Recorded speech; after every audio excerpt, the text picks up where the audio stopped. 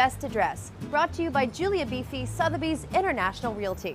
Coastal living, proximity to Manhattan, and a great selection of restaurants is why Rye is a fantastic place to call home. So today, we're going to check out Ruby's Oyster Bar. Let's go inside. I'm here with Lisa, one of the owners of Ruby's Oyster Bar. Lisa, this is such a charming spot. Thank you. Yeah, how did this come about? Oh wow, we've been here for almost 12 years. It's 11 and a half years. We had a vision. We wanted to be in downtown. We really wanted to have a bistro feel.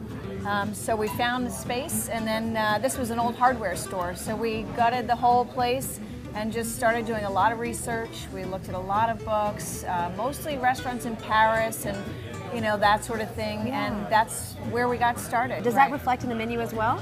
Yeah, we have some classic bistro items on our menu, and then some other, mainstay fares, but we've kept the steak frites, escargot, we have calves liver, some really great, traditional bistro items. So much more than just oysters. Yes. Yeah. So tell me about the decor. I mean, I see some beautiful chandeliers, and tell me about that. Yeah, I would say it started with the bar, actually. That's a one-piece zinc bar that's made in Paris. We wanted to have that, the red leather banquettes and a little bit of... very eclectic, chic. It's very fun and very inviting. So you are open breakfast, lunch, and dinner. Yes. So there's very little time that we're not open, but Rye's a busy little town, and we do a lot of breakfast meetings, and then at lunchtime we get a lot of the businessmen. We get more women, who are lunching with their friends or having a birthday lunch.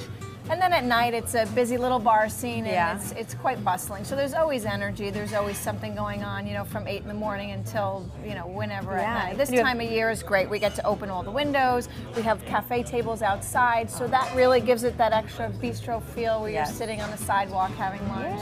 Well, this is such a charming spot, and I can see why it is such a fixture here in the lovely town of Rye. So for you to come check it out yourself, visit rubysoysterbar.com, and as always, for the best places in Westchester County, visit juliabeefy.com. We'll see you on the next Best to Dress.